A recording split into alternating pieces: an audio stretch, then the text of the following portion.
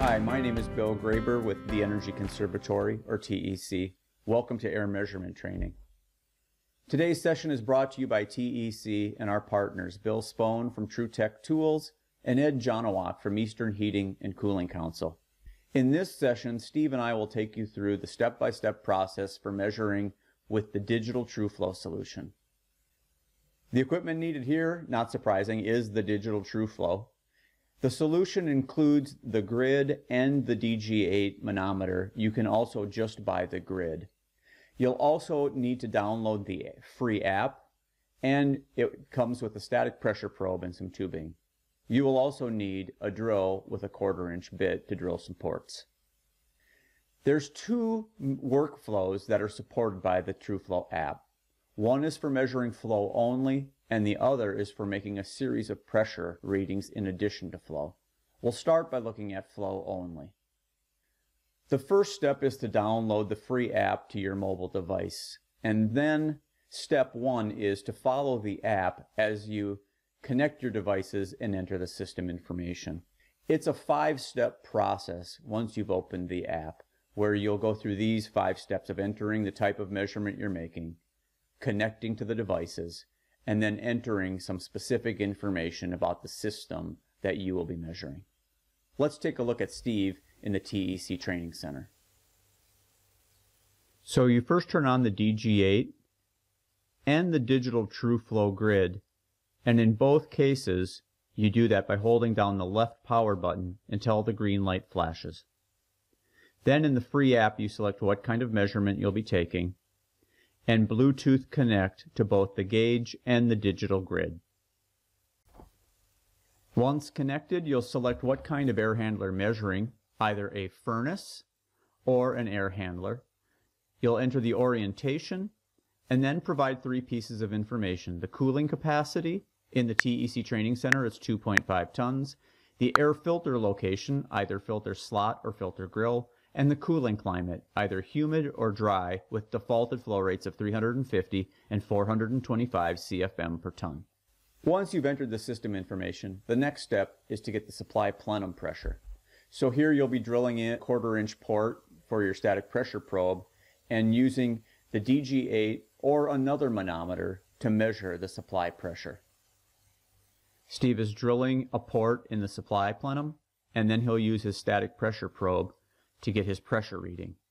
It's connected to the DG8, and then through the Bluetooth connection, he's ready to make the measurement in the TrueFlow app.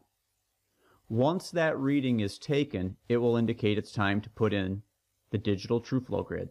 Okay, the last step is to replace the filter with the TrueFlow grid and get your flow measurement.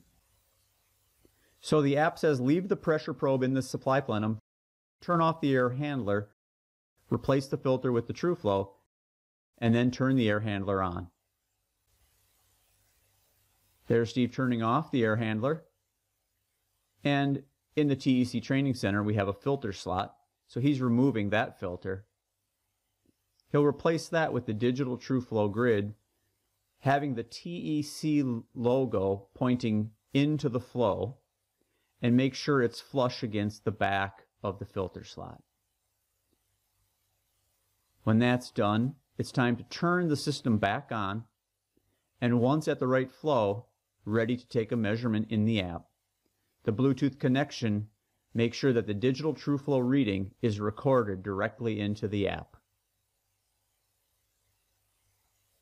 Once that's done, you get your reading output, which can be stored as data, sent to the cloud, or a PDF report.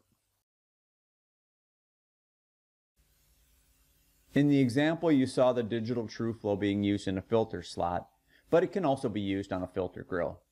So that's the flow measurement only process. Pretty straightforward. You measure the supply plenum, you replace the filter with the grid, and it does a correction for the difference in pressures between the grid and the filter to make sure you get a very accurate, very consistent flow reading using the digital TrueFlow grid. So that's the simplest process. You might use this approach of flow only if you're grading a new installation or just confirming a new installation. That means that you're typically comparing what's the actual flow to what the design flow is. And so there's a report that you can get from the app that will allow you to enter the design airflow, provide the actual airflow, and if you're doing a grading per ResNet ACA 310, provide you that grading result. Now that we've seen the process to measure flow only, let's look at the other process, which is pressures and flows being used together. This process will be used more often in an existing installation. So as I just said, you continue to measure flow with the grid. You'll still have your supply plenum, but now you'll measure the return plenum, measure after the filter and before the coil in our furnace example. So in the TEC Training Center, simulated 4 different issues in our system.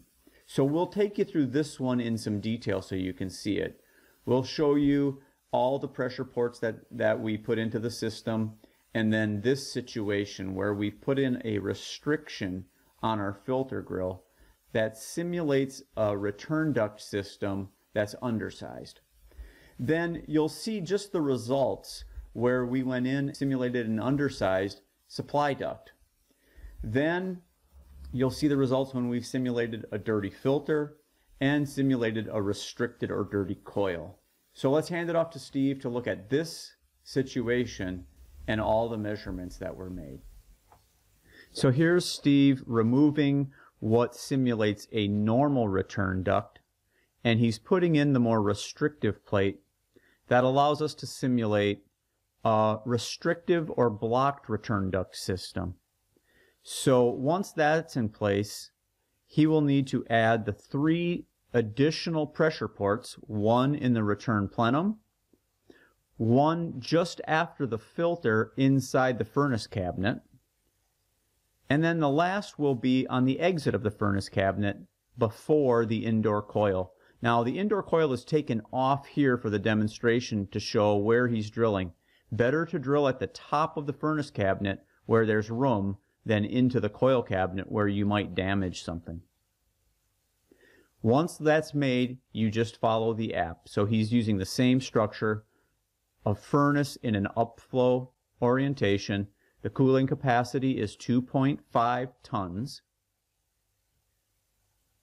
And then you will see Steve follow the app process. So the return duct is in gray here, and so he's putting the static pressure probe in the return duct, and now he's ready to take the measurement. So you'll see he hits take measurement, and then the DG8 is Bluetooth connected to the app, and you'll see the 0.519, is stored. It then indicates go to after the filter. So he moves the static pressure probe to there and hits take measurement. Now we'll see something like negative 0.63 stored as the after filter reading, and now the app is indicating let's measure before the evaporator coil. And so he moves his static pressure probe to that location and hits take measurement once again. The app is connected to the DG8 and will store the reading it gets there. And then Steve will move the static pressure probe to the supply duct. In this case, we've actually shown one up higher. It can be the lower one or the higher one. The point is you want to be as close as you can get to the furnace cabinet, but just get a good supply pressure reading. With those 4 pressures, he's now ready to put in the digital TrueFlow to get the flow reading. So he's turned the system off. Once again, he is going to pull out the filter and replace it with our digital TrueFlow. The digital TrueFlow is also Bluetooth connected to the app. So he's left his pressure probe in the supply plenum. He's turned off the air handler. He's replaced the filter with the TrueFlow. He's ready to then turn on the air handler. And once that's back on and at the right flow, he's ready to take his flow reading. So here's the digital TrueFlow reading being taken by the app. Once that is taken, all of the measurements are stored and we're ready to review the results. You can save those results as data, as a PDF report, and send that to the cloud or in a text or attached to an email. So in this case, what did Steve diagnose? Remember, he restricted that return. So it's indicating your return plenum pressure is high and your airflow is low. If you click the details, the TrueFlow app recognizes that issue and offers you some guidance. Okay, in this situation, Steve made the series of pressure measurements, and then the TrueFlow app calculated 6 different values for us. The flow, as measured by the digital TrueFlow, the total external static pressure, and then the filter pressure drop, the indoor coil pressure drop, and both the supply and return plenums. Remember, in this example, Steve simulated a return duct system that's undersized or blocked, and the TrueFlow recognized that both the flow was a little low and the return plenum pressure was high. Now, with the app, you can also document the system conditions of what system you were working on and the air measurements that you made. Then there's a performance summary that shows all the calculated values and any summary of warnings. It does also use GPS to document your location, and then more details are on the second page. Any additional information or comments you want to enter, and you can also put in some pictures of the equipment. That's all supported through the TrueFlow app, and this app is on the roadmap to work directly with MeasureQuick. So in the case where we simulated a undersized supply, in that case the app recognized that the supply plenum pressure was high, even though the flow was okay, and provided initial thoughts around possibly the supply ducts being blocked or that they were undersized. Same situation here where we can get the report where we simulated a dirty restricted coil. The same thing was determined and diagnosed, saying, hey, you might want to look, you might just have a very dirty coil and it needs to be cleaned. There might be an issue with the sizing of that coil. Similarly, in the situation where we simulated a dirty filter, it recognized that issue and provided a diagnosis and some suggested actions for that. So that should give you a feel for how the whole system works in a troubleshooting environment on an existing installation.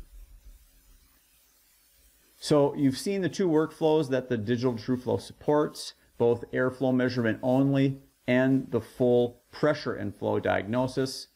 The flow only might be used when you're doing new installs, either by your company policy or perhaps it's a situation where you're grading it per ACA ResNet. And then you'll use the full system analysis on existing installations where you're looking to propose good solutions with good data and measurements behind it. So what are the pros and cons of this approach? The pros are it's best-in-class flow measurement. It really is highly accurate. It's designed specifically for residential HVAC airflow. It's straightforward, very consistent process that can be used in many different situations, whether you have filter slots, filter grills, multiple different configurations. It's going to get you accurate flow measurement. It supports the broader flow and pressure analysis, and it's recognized for grading new installations per ANSI, ACA, and ResNet. The cons are, historically, the legacy TrueFlow is very expensive. I'm going to show you in just a minute. This new digital TrueFlow solution, while having more capability, is also dramatically lower in price. One of the other downsides of this approach is you do need to pick adapters so that it will fit into your filter grill or filter slots that you typically will see. And then last is there's quite a bit of math involved if you're doing a full pressure and flow system analysis.